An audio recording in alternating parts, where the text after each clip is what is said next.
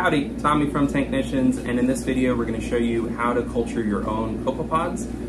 In this video you'll learn how to make more copepods than you even know what to do with.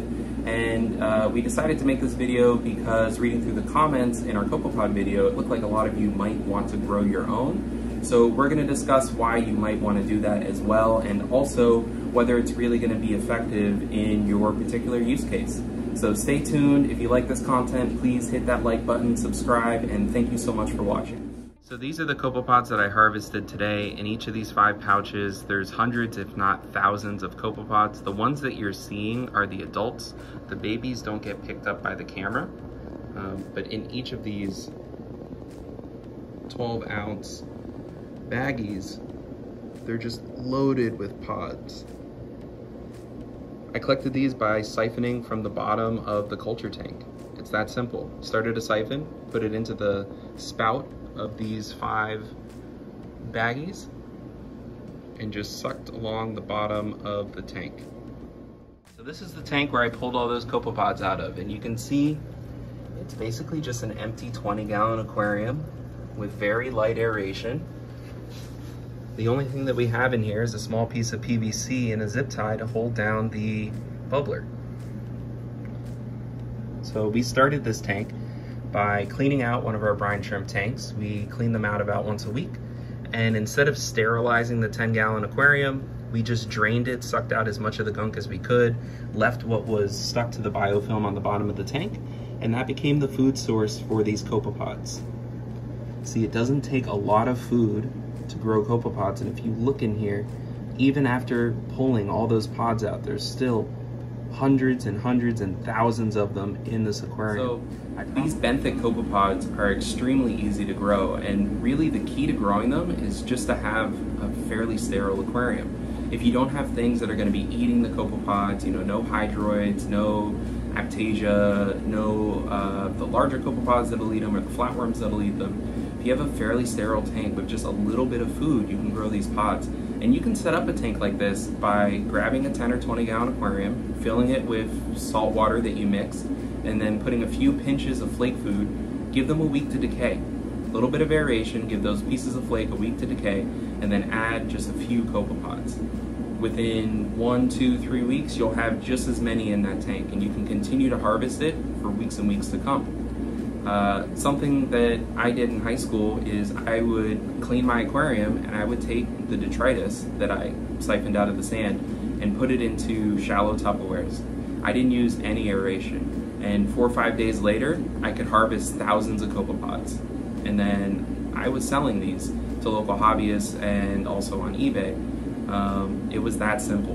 I mean, I had a little 1 foot by 1 foot 7-tiered rack that I got at Walmart for like 40 bucks, and I had 7 little Tupperwares, and I would start a new one every other day, or every few days, and I had more copepods than I knew what to do with. So I also want to talk about why you might want to grow copepods. Really common comment on that copepod video was if you have fish like pipefish or mandarins or wrasses that like to eat copepods throughout the day, it's a good idea to add more copepods to your aquarium every once in a while. And if you're adding small amounts of copepods, this isn't really going to be beneficial, because remember, these fish are eating hundreds and hundreds, if not thousands, of copepods every day out in the wild. Like, if they're only eating copepod, they need to eat a lot of these. Look how small they are. So if you're only adding a couple hundred at a time, that's the snack that they eat between breakfast and lunch. Like, that's not going to sustain them. Really, the benefit to adding copepods is if you're adding a different strain. Now, if you're culturing your own copepods, it can be not cost prohibitive, right? Because if you're spending $15 on 100 or 200 copepods, and you need to feed thousands a day, you're going to be spending hundreds of dollars a day to feed your fish. So if you're growing your own copepods, you can get those densities of copepod where you could actually supplement their diet a little bit for an effective price.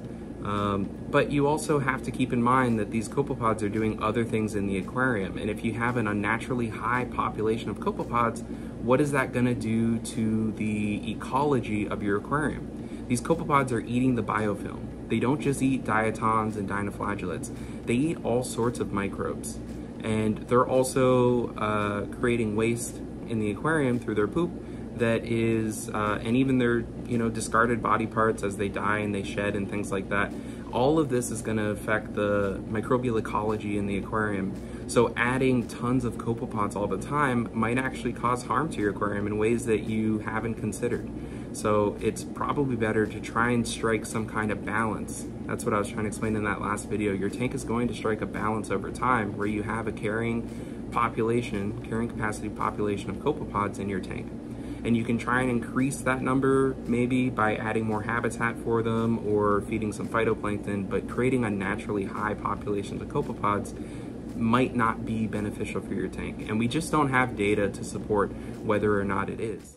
Another reason why you might want to culture copepods is you want to feed some kind of larvae or potentially even feed some of your corals, spot feed them with live copepods.